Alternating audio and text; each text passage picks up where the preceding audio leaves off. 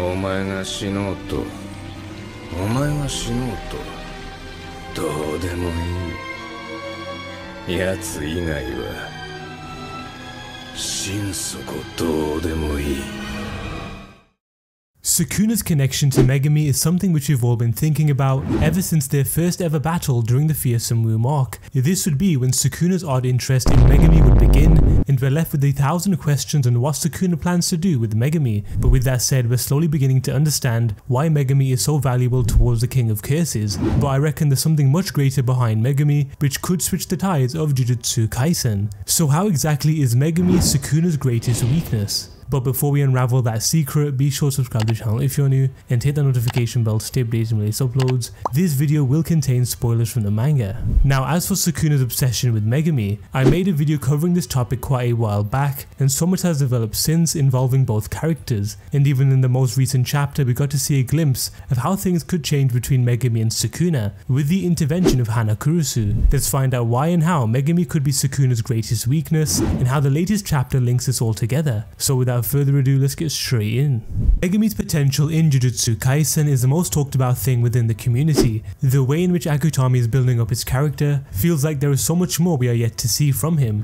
However, the part in which would completely change the trajectory of Megumi's character would be in chapters 8 and 9. When Megumi would face off with Sukuna yet again, it'd be a completely one-sided fight. Although Megumi did display his vast array of Shikigami by using the 10 Shadows technique, it wasn't enough to even put a scratch on the 3-fingered Sukuna. But it would be in chapter 9 where Sukuna would take an interest towards Megumi, with Sukuna stating, "Your Shikigami use shadows as a medium, don't they?" With Sukuna following up and telling Megumi that he's a wasted talent. But it would be when Megumi was just about to unleash Mahoraga that Sukuna would take even more interest towards him. But what we've got to keep in mind is how intrigued Sukuna was about Megumi's 10 Shadows technique. But what makes things even more crazier would be the chant Megumi says at the beginning when he's just about to summon Mahoraga. Megumi says, "Furube Yura Yura." It's noted that this part of the chant is done by Shinto priests and is believed to summon the dead. It's also known as a magic spell of the 10 sacred treasures. This part right here caused a lot of chaos in the JJK community, and that was the belief that Sukuna would use Megumi to resurrect Sukuna's original body. As for the connection between the 10 Shadows technique, which is Megumi's curse technique, and the 10 sacred treasures from Shintoism, we understand how Akutami loves to involve Buddhist and Shinto symbolism within JJK, and it's honestly a perfect fit, especially with how powerful these sorcerers are. Anyways, it's thanks to Conscience Delay 6007 on Reddit for breaking down the connection between the 10 sacred treasures from Shintoism with Megumi's 10 Shadows technique. And by analysing and breaking down the technique, it will push us closer to why Megumi is Sukuna's greatest weakness. Well, from what we've seen of Megumi's 10 Shadows technique is that he can summon 10 different Shikigami, with each of them having similar designs to the Tokusano Kandakara, or which is also known as Jushu Shinpo. These are basically 10 kinds of sacred treasures that were handed down by Nigi Hayahi no Mikoto, which would be the tutelary ancestor of the Mononobe clan. These 10 sacred treasures from Shintoism is divided into 4 classes, the first one being 2 mirrors, the second one being 1 sword, the third one being 4 Magadama, which is basically a comma-shaped bead,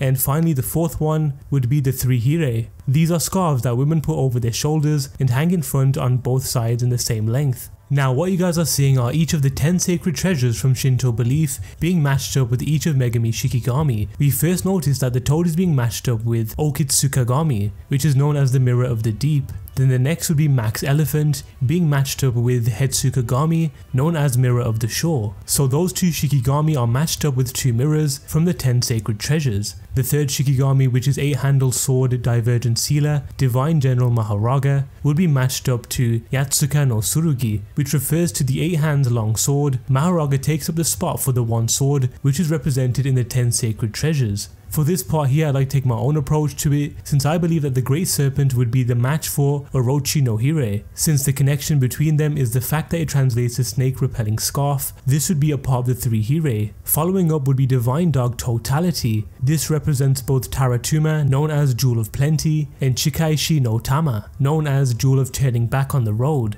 Divine Dog Totality would take up 2 of the 4 Magadama spots due to Divine Dog Totality being a fusion of 2 Shikigami. Anyway, so far we've covered 6 Shikigami, but because the theorist behind this was unsure on the other sacred treasures and the remaining 3 Shikigami links, that would leave us with Ikutama, known as the Jewel of Life, which is part of the 4 Magadama, then Makaru Keishi no Tama, known as Jewel of Resuscitation, which is also a part of the 4 Magadama, then it would be Hachi no Hire and Kusagusa no Mono no Hire. The other 2 Hire are part of the 10 sacred treasures. As for the remaining Shikigami, this would be New, Rabbit Escape and Well's Unknown Abyss. As for what they could be matched up with, I'll leave that to you guys, but we notice how Megumi is yet to reveal his 10th Shikigami, which is still a mystery, but understanding this information will be key to realizing the truth behind this intricate theory. So by understanding the 10 sacred treasures, this brings us to the 3 sacred treasures of the imperial family. These 3 treasures have symbolic power in Japanese history, seen as divine artifacts. So the mirrors represent the Yato no Kagami, which is of course the mirror, whereas the sword and the 3 Hire represent Kusanagi no Tsurugi, which of course would be the sword, and the 4 Magadama represent the Yasakani no Magatama. The true potential of Megumi's technique is totality, a technique in which a Shikigami inherits the energy of another that was destroyed, but the potential of this technique may be greater than expected. Based on this theory, it is possible that Megumi's greatest asset is the 3 sacred treasures, made from the totality technique. Kusanagi no Tsurugi is a legendary Japanese sword,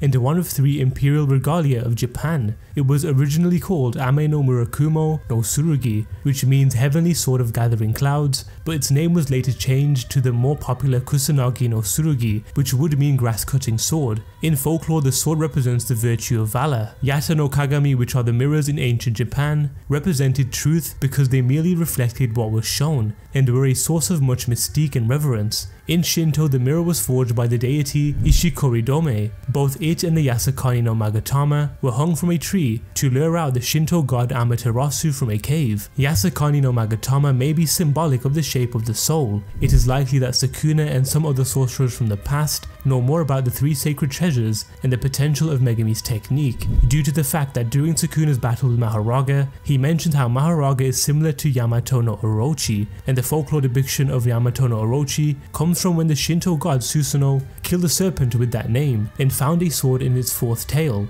This sword would resemble Mahoraga in the JJK series. So this theory all comes down to Megumi's usage of his totality, essentially sacrificing his Shikigami in a specific order to gain the 3 sacred treasures. If this theory does come into fruition, then these 3 sacred treasures will most definitely be the decider of Megumi's true power, which could potentially put an end to Sukuna himself. All props go to Conscience Delay 6007 for this theory. I'll leave the link to the post down below if you guys would like a better read of this. Anyways, with how Akutami has linked Shinto beliefs into Jujutsu Kaisen, this is completely plausible. We saw firsthand how the sacrifice of Megumi's Shikigami only results in the ability of his totality, and if pulled off correctly, then we could witness either the 3 sacred treasures in its depicted form or in the form of Shikigami. My money would be seeing them in the forms of Shikigami, since Mahoraga was depicted as a sword in Shintoism. This theory did seem quite complicated, but I tried my best to dumb it down as much as I could, but if I was you, I'd definitely give it a read through. So how does the latest chapter correlate with this theory? Well, from what we understand is that Hana Kurusu is using her current body as a vessel, just like Sukuna is with Yuji's. From what Hana Kurusu mentions is that she'll agree to freeing Gojo only on the condition that the fallen angel is killed, and that proceeds to Sukuna revealing that he is the fallen angel. However, we do notice that just like Sukuna, she has taken a liking to Megumi. So with that said, from the theory we had just gone over, I actually believe that this obsession is all tied down to the 3 sacred treasures, which Megumi could possibly possess. If we take into account the golden age of shamans, Sukuna became such a monster that he was unstoppable,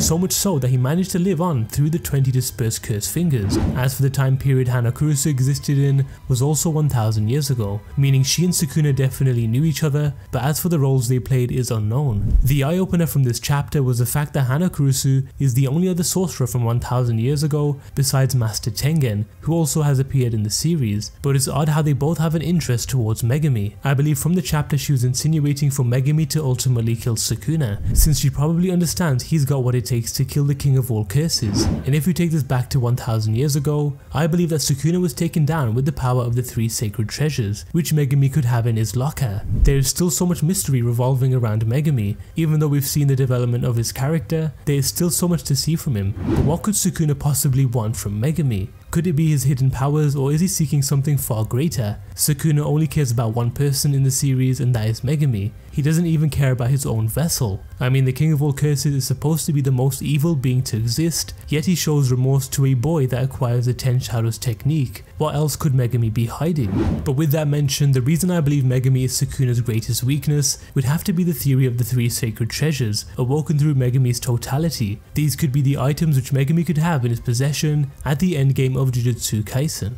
This was a bit of a difficult video to make since I had to properly understand the various Shinto artifacts, Megumi having an ability which would awaken a new Shikigami or insanely powerful items is totally plausible and could result in the demise of Sukuna. But what do you guys think? Do you reckon that Megumi could awaken these 3 sacred treasures in the future, or is his 10th unknown Shikigami going to be the decider? Be sure to let me know down in the comment section below. As always, like this video and subscribe to the channel if you're new, and I'll see you guys in the next one.